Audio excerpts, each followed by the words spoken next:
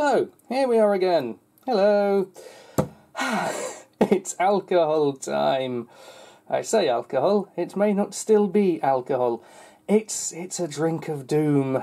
It's a very old drink. It's me saying, I didn't really do excess over Christmas, so I'm sure I can get away with a sneaky little glass of the finest aged rosé now.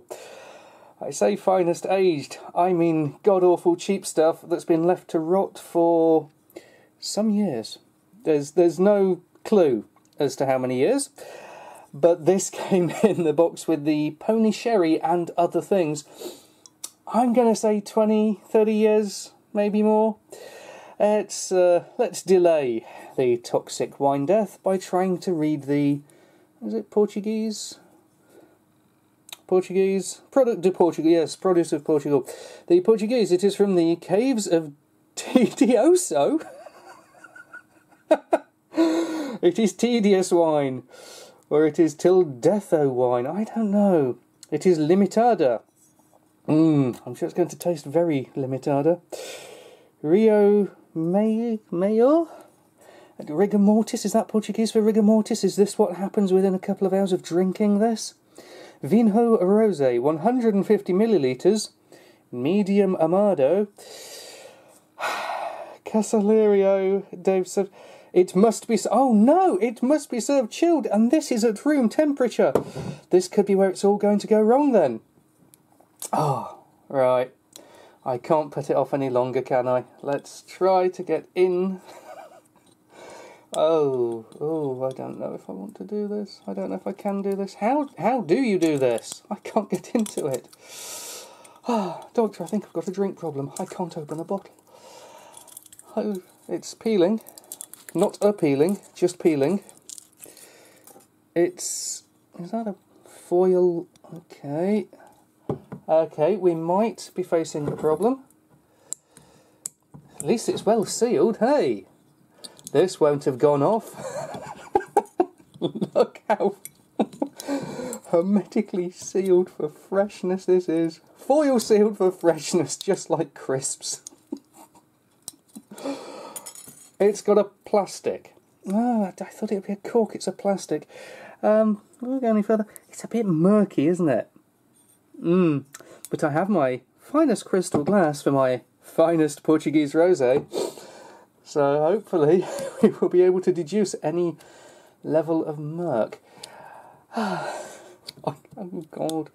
I'm not sure how we're supposed to open this. Not like this would be my guess. I also don't want to spill it, because I have a horrible feeling it may try to grow and take over the world. There's not much sludge on the not cork. And it smells... Well, it smells. Let's be honest, it smells... No. It smells a bit like cheap sherry. God. I've had slight food poisoning, which is the reason why I've delayed doing this. But, I kind of thought, what the hell? I'm already feeling unwell. I might as well go for the double whammy. That is not filling me with confidence. Is it filling you with confidence? Yeah, I'm not going to be drinking all of this, I assure you. Reassuringly, there are no pieces. There's no bits. There's no floaters in there. So this could be ridiculously well kept for what it is. How does it smell now? It doesn't smell of much, but it does have that slight sherry smell.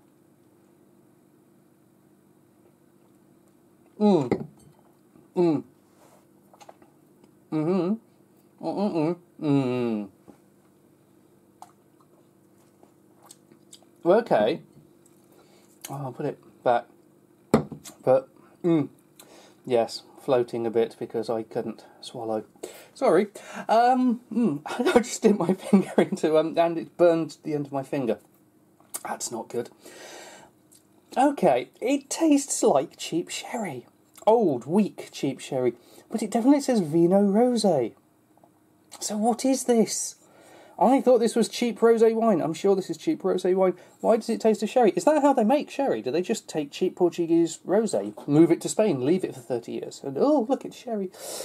Yeah. Well, it's better than the pony. I do need my little medicinal rum. I'm really hoping, or at least pretending to myself, that this is the 54% stuff. That will kill all the badness that I have just put in my mouth. Is the best response I have to that. I wouldn't drink it for pleasure. I wouldn't drink it for any sort of preference at all. But it might be surprisingly not lethal, which, a bit like previous drinks, scares me. If that can sit in a plasticky corked not bottle of something, not chilled, for a lifetime, and only taste of sherry rather than death, then you have to question, what did they make it with?